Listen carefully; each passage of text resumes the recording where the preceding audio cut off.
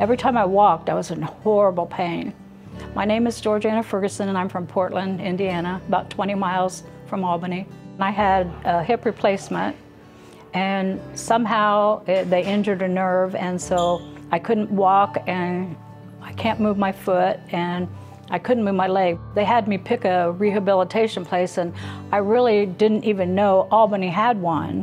And somebody said, go there, it's the best one.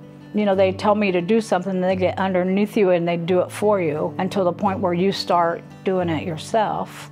Sometimes they push you, but you have to. I mean, it would be a lot easier if I didn't have to do that, you know. But they do push you. They want you to do it. They know what you have to do. They're pretty amazing, really, I think.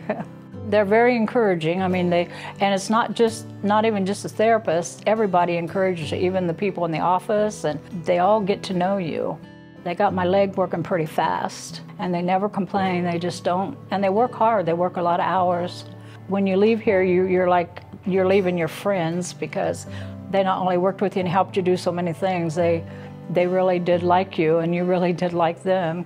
I do miss them. I mean, you miss them like family and good friends.